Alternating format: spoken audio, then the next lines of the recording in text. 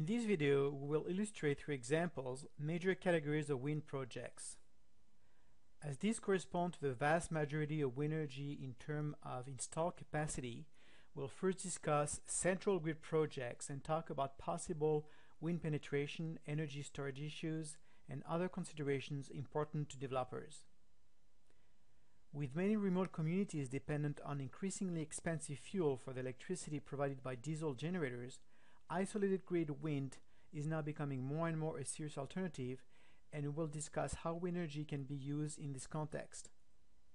Finally, we will also look at applications for small off-grid turbines that are typically used with batteries for many critical loads in remote applications, for which we'll provide various examples.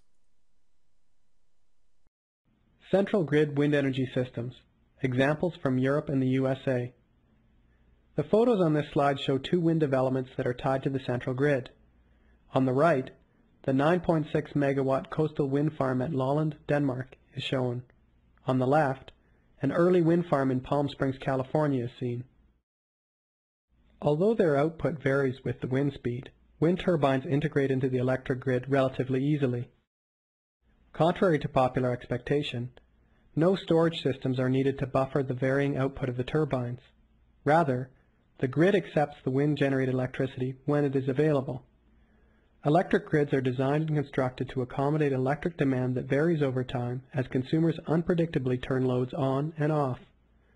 Wind turbines can be considered negative loads that also vary with time. The same systems that compensate for changes in the amount of electricity that is being demanded from the grid by consumers can also compensate for changes in the electricity being supplied to the grid by wind turbines. Furthermore, when wind turbines are dispersed over a large geographic area, their net output to the grid tends to change less rapidly, since winds in one area may be dying down as winds in another are picking up. Obviously, there is a limit to how much wind capacity can be installed on a grid. If wind turbines were the only form of generation on the grid, then there would be no electricity available during calm periods. But the experience of Denmark and parts of northern Germany indicates that this limit is, in fact, quite high. 17% of Denmark's electrical energy comes from wind power, and this has not required the construction of any additional spinning reserve, that is, capacity specifically meant to compensate for the output of the wind turbines. While the limit may be different in other parts of the world, there are few locations, if any, where the intermittent output of the wind turbines is presently a real obstacle to their profitable use. Studies have indicated that wind generation integrates especially well into grids which have significant hydroelectric resources, such as the grids of the Canadian provinces of Quebec, Manitoba, and British Columbia. Hydro reservoirs act as a form of storage that can be drawn down during calm periods and preserved during windy periods. Wind power is protected from several types of risk associated with conventional generation, and thus is a valuable addition to a portfolio of generating sources. Obviously, since the wind is free and locally available, wind power is not subject to rapid and unpredictable spikes in fuel prices. But just as importantly, wind is a modular, scalable technology that can be put into place quickly and in any increment desired, from a few hundred kilowatts to hundreds of megawatts. Many conventional power plants, and nuclear power plants in particular, can only be built as large developments requiring many years to plan, construct, and put into operation. The 5 to 10 year planning horizon that this imposes raises the risks that capacity will be built in anticipation of demand growth that does not materialize, for example due to an economic slowdown, or that unforeseen changes in the prices of fuel and electricity will make the new plant unprofitable. On the other hand, the 2 to 4 year planning horizon required for wind power is much more manageable and less subject to forecasting error. Wind farms containing scores of machines having a combined capacity of hundreds of megawatts are clearly very large and are spread over a large land area. It is important to recognize, however, that the turbines and associated access roads and electrical lines occupy only a very small part of this land. In fact, about 99% of the land of a wind park is available for other uses, such as agriculture. Thus, the land requirement for wind power is quite low. While large wind farms are a common approach to wind development, it is possible for individuals, businesses, and cooperatives to own and operate single turbines or a small number of dispersed turbines. For example, 80% of Denmark's turbines are owned by individuals or local cooperatives.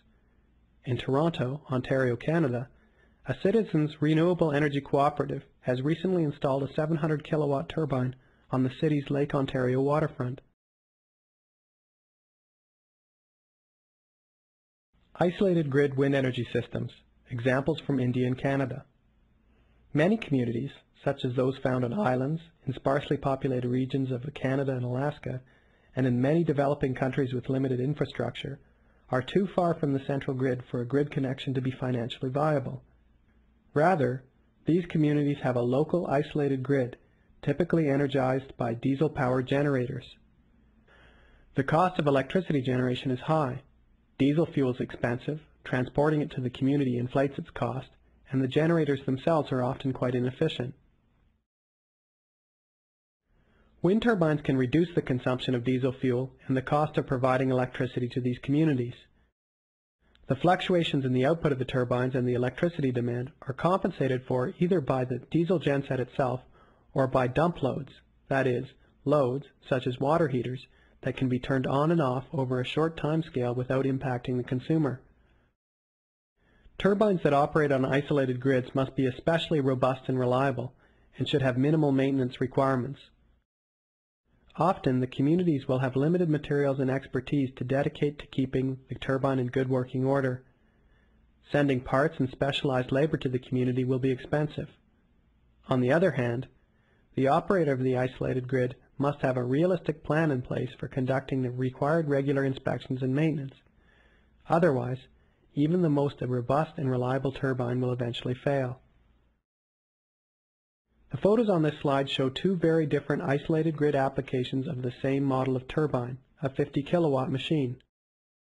On the left, a crew is installing the turbine as part of a small wind park for the isolated grid of Sagar Island in West Bengal, India. On the right, the turbine is providing power to the very remote community of Rankin Inlet in Nunavut Territory in the far north of Canada. Off-grid wind energy systems, examples from the USA, Brazil, and Chile. Numerous small electrical loads are found at locations far from the electricity grid. These include remote villages, resorts, homes and cottages, telecommunications and monitoring equipment, navigation aids, and water pumps. When these electrical loads are found in windy areas, a small wind turbine can be a much more cost-effective source of electricity than either grid extension or a prime-power diesel generator. The wind does not blow all the time, so some form of energy storage is required for loads that will not tolerate an intermittent source of power, that is, the majority of loads. Deep-cycle lead-acid or nickel-cadmium batteries are typically used to buffer short-term lulls in the wind. This adds some complexity to the system and, especially in the case of lead-acid batteries, increases maintenance requirements and periodic replacement costs. One load that can tolerate intermittent power and thus does not need batteries is a water pump that feeds a storage reservoir.